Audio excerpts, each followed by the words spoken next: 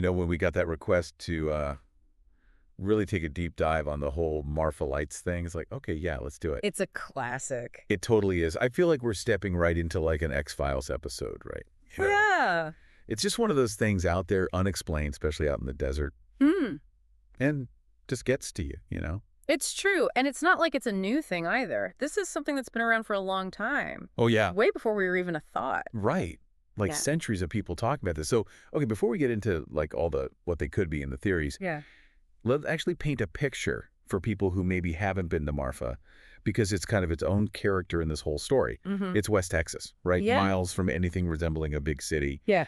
And you're surrounded by this like stark, almost alien beauty. It really does feel otherworldly when you're out there. Right. Like even just the landscape itself is kind of a mystery. Definitely. And then Marfa itself is this like artsy, almost bohemian town, but there's this like undercurrent of something different. Well, you think about it, it's like an oasis out there. So it makes sense that you have these artists and people looking for inspiration drawn to that kind of environment, that big open sky, the desert, the history.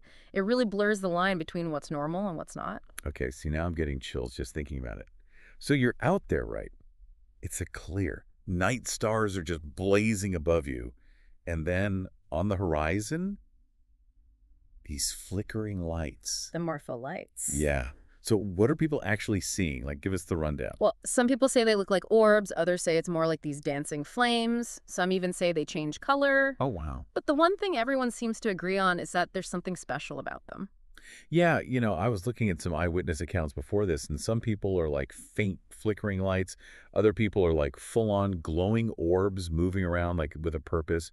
Some people even said that they interact with each other. It's definitely one of those things where the more you read, the more you wonder if everyone's really seeing the same thing. Our brains are hardwired to find patterns. So when you're out there in the middle of the desert under all those stars, it's easy to get caught up in the moment and let your imagination take over. I can totally see that. But here's the thing, right? These sightings, they go back like way back. Even before Marfa was really a town. Oh, yeah. Like 19th century settlers, ranchers, even Native American tribes. So this isn't just like some modern thing. It really makes you think about all the people who have looked up at that same sky and seen those same lights. It's like this direct connection to the past. And it's not just stories and legends either. Like the Texas legislature made it official in 2003. The Marfa lights are a recognized phenomenon. Which is kind of amazing when you think about it. Even with all our technology and science, we're still drawn to these mysteries, these things that we can't quite explain. That's so true. It's like this little reminder that we don't know everything. Okay, so we've got this mystery on our hands, right? Centuries in the making, officially recognized. But what are they? Like, let's get down to the nuts and bolts of it and talk about some explanations. And I guess we should probably start with the more like down-to-earth ones. Yeah, I mean, Occam's razor, right. The simplest explanation is usually the best place to start. Right. And in this case, one of the simplest explanations is just car headlights. Car headlights? Really? Yeah, think about it. You're talking about a really remote area. Marfa's pretty much in the middle of nowhere. Isn't that true? So even headlights from miles away on Highway 67 could end up looking pretty strange on the horizon. I guess that makes sense. But what about the mirages? I read something about mirages being a possible explanation. Ah, yes, the mirages. That's where things get a little more interesting. Right. It's not just car headlights anymore. Exactly. And the science behind it is actually pretty cool. Okay, so how do mirages play into this? Well, basically, you've got the desert air, right? And it cools down really fast at night. And when that happens, it creates these layers of air with different temperatures. So Yeah. you've got this layer of cold, dense air near the ground, and then above that, you've got warmer air. Like a layer cake of air. Exactly. And just like light bends when it goes through water, it can bend when it goes to these different layers of air. Oh, wow. So that's how mirages work. Yep. And that bending of light can make objects that are actually below the horizon appear above it. So you're telling me those dancing lights that people are seeing could just be car headlights being all distorted? It's definitely a possibility, especially when you factor in the distances involved and the fact that it's pitch black out there at night.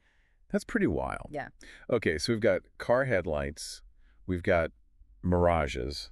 Hmm. Were there any other like natural explanations that we found? I think I remember reading something about bioluminescent gases. Ah, yes, the bioluminescent gases. It sounds like something straight out of a sci-fi movie, right? It totally does. But it's not as far-fetched as you might think. All right. Well, it's definitely a long shot.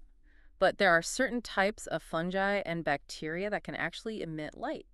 Oh, wow. I didn't know that. Yeah, it's called bioluminescence. So you're saying it's possible that there's like glowing stuff out there in the desert? It's possible. I mean, maybe not glowing stuff exactly, but gases released from decaying plant matter could potentially create some kind of light effect. Okay, so we've covered some of the more grounded explanations. Car headlights, mirages, maybe even some glowing gases.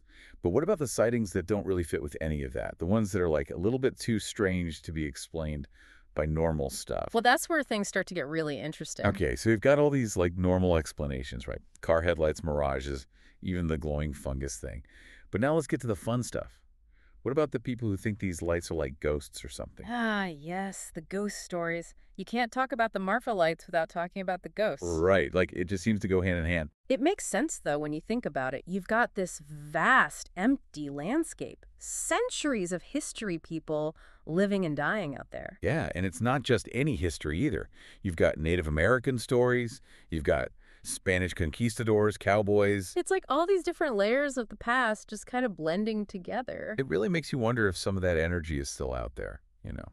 And that's what makes those ghost stories so powerful. It's not just about being scared or anything. It's about connecting with something bigger than ourselves, something we don't fully understand. Okay, well, how about we go from ghosts to aliens? Because I know there are plenty of people who think the Marfa lights are UFOs. Oh, yeah, the UFO crowd loves the Marfa lights. And it's not that hard to see why, right? I mean, you're out in the middle of nowhere. Right. No light pollution or anything. Perfect conditions for spotting something strange in the sky. Plus, there's already a history of UFO sightings in that area. Exactly. So it's like all the ingredients are there for a good UFO story. Okay, but even if it's not aliens, what about the possibility of secret government stuff? Ah, yes, the good old government conspiracy. Because that's got to be on the table, right? Well, it wouldn't be a mystery without a little government intrigue. Right. And there are military bases out there, testing ranges, all that kind of stuff. And the government has been known to do some pretty weird stuff out in the desert. That's for sure. So, okay, let's say someone is listening to all this, and they're like, I need to see these Marfa lights for myself. What advice would you give them? Well, first things first, timing is everything. You want to go on a clear night, ideally when there's no moon. No moon. Okay. Yeah, that way there's less light pollution, and you get a really good view of the stars, too. That makes sense. And as far as where to go, there are a few options. Okay. Lay it on us. The classic spot is the Marfa Lights Viewing Center. Oh, yeah, I've heard of that. It's a good option if you want something like official and easy to find. Right. But if you're feeling a little more adventurous, Adventurous. you could always try your luck out on Highway 67. Highway 67. Okay. Or Mitchell Flat. Ooh. Mitchell Flat. That sounds mysterious. It's a bit off the beaten path, but definitely worth checking out. And if you really want to up the ante, Oh, there's more. try Ranch Road 2810. Okay, now you're just trying to get me lost in the desert. It's just a little.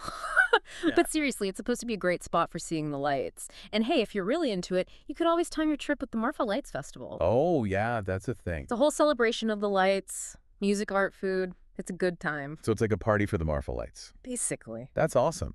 So we've covered a lot of ground here. We've talked about the history, the explanations, the best places to see them. But I guess the biggest question is, what does it all mean? What's the takeaway from all this?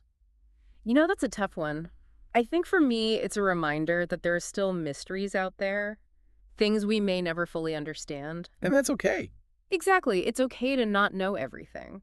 Sometimes it's more fun to just embrace the mystery. That's a good point. It's like we spend so much time trying to figure everything out that we okay. forget to just enjoy the ride. Exactly. So yeah, maybe the Marfa lights are just car headlights or mirages. Or maybe there's something more. Who knows? But either way, they make you stop and think. They make you wonder. And isn't that what it's all about? Yeah, I think you're right.